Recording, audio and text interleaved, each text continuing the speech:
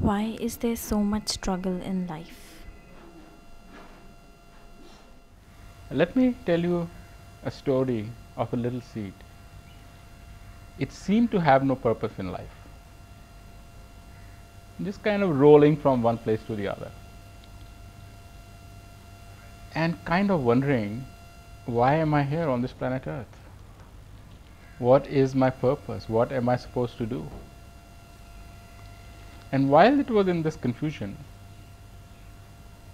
a gardener happened to chance upon it. He picked up the seed, looked at it, and saw its potential. He put it under the ground and waited for it to grow. And meanwhile, the seed was all confused. Here now it was under a pile of dirt with no sunlight.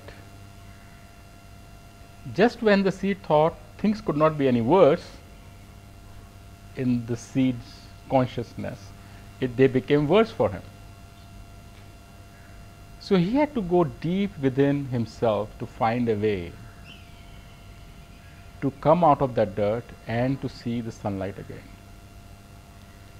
And what he saw was that he was capable of becoming a plant, capable of sprouting into a little bush, and then he became a tree. And as a tree, he produced many more seeds, flowers, leaves. He gave shelter to many birds, cricketers, insects, squirrels. From a seed which seemingly had no potential, it became a tree with immense potential. So we are kind of like that seed. We do not realize and we do not know our potential sometimes until we go through these struggles.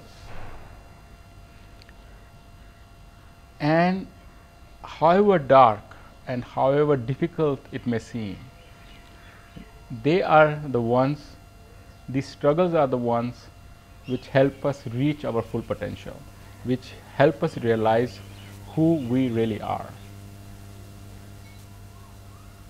And while we are undergoing those struggles, we must remember that we are still being watched over by that gardener who has put us there and is still continuing watering us and taking care of us. So as eager as we are to come out of that dirt and be in the light again and see the beautiful sunshine, the gardener is probably even more eager to see us sprout and come into our own and realize our full potential.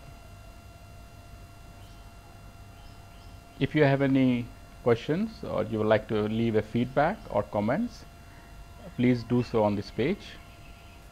And thank you for watching this video.